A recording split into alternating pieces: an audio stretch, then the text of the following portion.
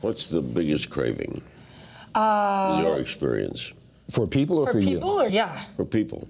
To me, I see the number one craving is it's when they're coming home from work. End of the day, they maybe didn't eat enough during the day, not enough water. They're driving, they're in traffic, they see, and they do fast food. To me, the number one craving is fast food. That's what I see. Is McDonald's, Burger King, frankly, are they all bad? I would lean on yes.